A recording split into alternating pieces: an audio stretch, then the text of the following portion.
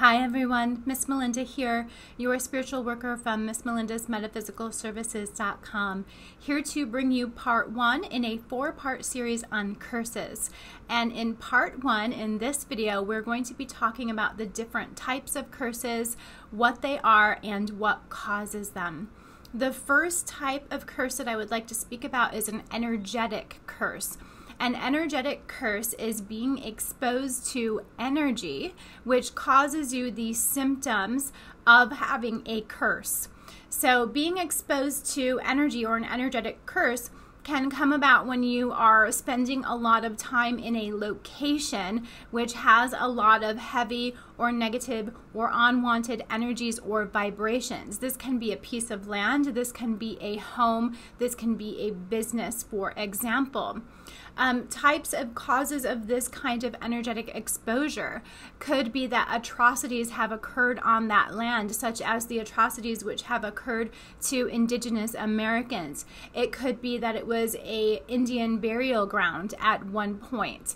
It could be that it is a home or business or location which has had a lot of fighting or discord or perhaps violence occur there.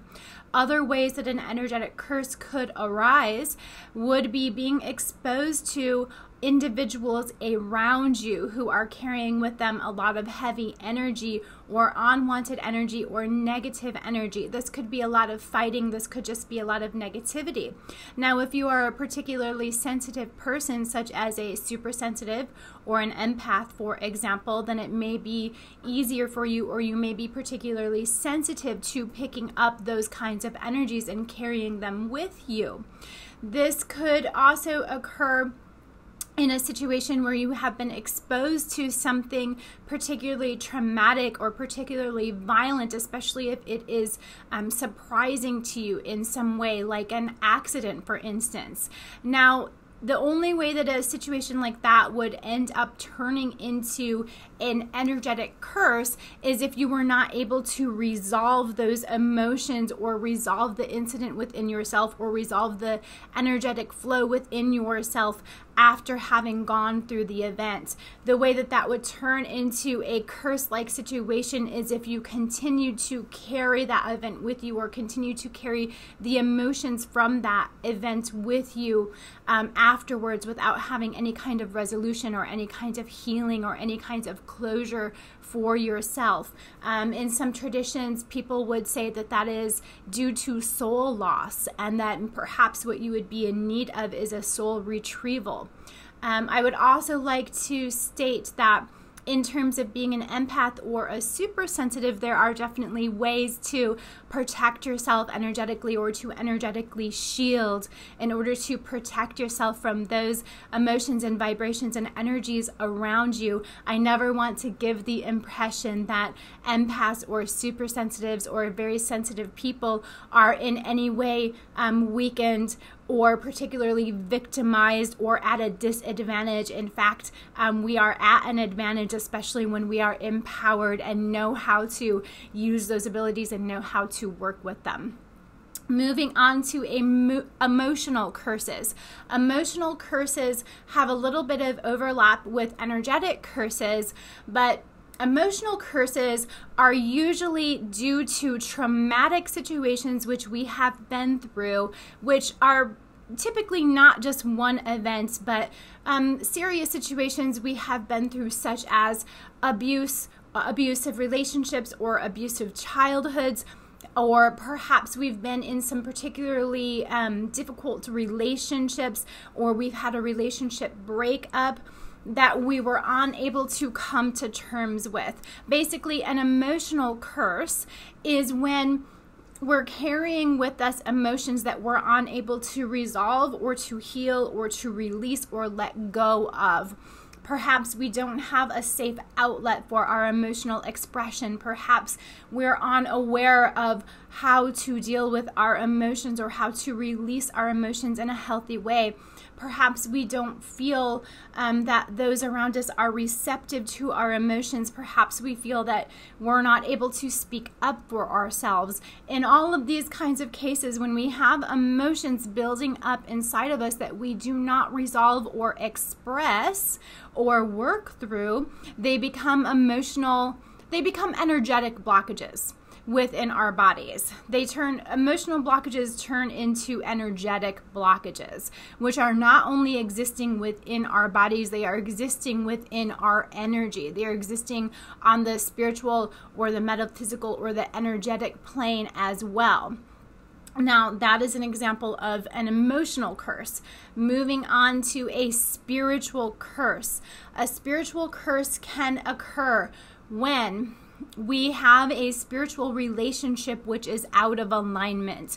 For example, we have made some sort of dedication or some sort of oath to a specific deity or a specific entity, a specific spirit, and we have not followed through on that. Now, that doesn't mean that the spirit, entity, or deity is vengeful in some way. It means that there is something off in that relationship, and therefore spiritual energy is not flowing the way that it should. Connectivity is not there the way that it should, and therefore our prayers or our rituals or our spells aren't coming to fruition, or the work or the relationship that we're trying to work on with that specific entity or spirit is not working out for us. They are no longer receptive, etc. That is when we are feeling a spiritual curse. Another example of these spiritual curses is when we have a responsibility to our ancestors or a deceased loved one that we are either unaware of or that we are unreceptive to. Perhaps there is a spirit that is trying to get through to us and we are unreceptive to it. We are ignoring their messages, we're ignoring their requests, we're ignoring the signs that they are sending us. We're asking for something that is completely out of alignment with the signs and the messages that they are sending us. We are putting up blockages. We are fighting against the current instead of going with the flow. We're trying to force things in a different direction instead of flowing with things. Okay, that is when we can cause ourselves to feel a spiritual curse. Another type of curse is a spiritual attack. This can be intentional or unintentional, meaning that it can be sent by somebody else to us, which is very, very rare. Let me say that's very rare. It would take a very powerful, very in-tuned practitioner to send a vengeful or aggressive or negative spirit to attack you. Many people may claim to be able to do such things. In my experience, that would be something that is very rare. It can also be unintentional, meaning that you have exposed yourself to spirits, or perhaps you have just been exposed to spirits that are not wholly benevolent, spirits that perhaps want to feed on your energy, or spirits that want to manipulate you in some way, spirits that want to play with your life and see what happens. They want to influence you to make specific kinds of decisions just because it is an experiment for them. There are all kinds of ways that spirits can interfere in our lives if we are not protecting ourselves, or if we become exposed to spirits who are interested in such things and or are not evolved spirits. These are examples of a spiritual attack. Many people do undergo the symptoms of spiritual attack. However, it is not as common as many people believe it is. And it is very easy and very doable to protect yourself from a spiritual attack. A circumstantial curse. A circumstantial curse would be a situation where your circumstances have been kind of piling up against you. You have been through difficulty after difficulty after difficulty, okay? Or perhaps you've had a difficult childhood, or perhaps you've grown up in a difficult area, or perhaps you've been exposed to a lot of racism. Or perhaps you see that all of the people around you keep having difficulties all the time.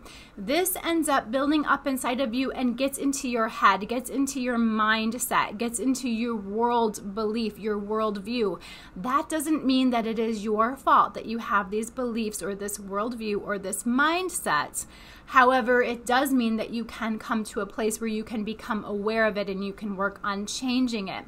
Circumstantial is something that is not your fault. Things that you have been exposed to that lead you to believe and to feel that you are always going to be cursed, that your life is always going to be difficult, that you are always going to struggle. And then that mindset, that belief becomes the thing that perpetuates and continues the curse because you expect it to happen, you believe it will happen, it will continue to happen. As I have stated, it doesn't mean that these kinds of events to begin with are your fault. They are not your fault. However, one of the most difficult things to come to terms with is that even when things are not our fault, even when we are exposed to abuse, exposed to injustice, exposed to unfair situations in the world, it is still our responsibility to heal ourselves. We still have to take responsibility to better ourselves and to heal ourselves, and working on our mindset is one aspect of that. A familial or generational curse is something that's going to overlap with circumstantial curses, but it's specifically related to our families, to our generations. When we are coming up in families that have undergone a lot of strife, such as ancestral trauma, right? Such as a lot of racism, a lot of injustice, or perhaps there is abuse that has always run in our family. Perhaps there is alcoholism that has always run in our family.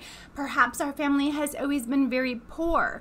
These kinds of generational difficulties that perpetuate throughout time, that is considered a generational or a familial curse. And that is something that needs to be broken and can be broken when we begin to heal ourselves, as well as when we begin to work with our ancestors. Working with our ancestors is a way of healing our entire family. Healing ourselves is a way of healing our entire family, and also breaking the curse, breaking the pattern so that it doesn't continue into future generations. The last type of curse is a metaphysical/magical curse. This is a curse that is sent to somebody intentionally through magic, or through energy work, through some kind of metaphysical means, such as any kind of magic or any kind of magical practice, right? So this is when somebody wants to take revenge, or somebody is envious of you, or somebody is just hateful towards you and wants to send something your way to make your life difficult, when somebody puts a curse on you. There are definitely ways to protect yourself from this curse as well. I do not want to perpetuate fear. So please remember that with all of these curses, there are ways to heal, there are ways to protect yourself, and protection is not as difficult or as complicated as some would lead us to believe, or as some believe it is. Protecting yourself from a magical or metaphysical curse can be as simple as asking for protection on a regular basis from your own ancestors, or from your own guides, or from spirit or God or the universe, okay? Just keeping in mind personal protection being a part of your normal routine, as well as cleansings and purification being a part of your normal routines. This will go a long, long way, if not 100% of the way, in protecting you from metaphysical and magical curses, as well as many of these other kinds of curses, okay? I would also like to say some of these curses are very rare. We are often led to believe that it is very common or very easy to become cursed. Actually, many of these curses are very rare. I would say about 10% of the people that come to me thinking that they are cursed are actually cursed. So, out of it's a very small amount of people who are actually cursed that come to me believing or feeling that they are cursed. And the reason that I have broken down all these different types of curses is because this is an unconventional way to think of curses.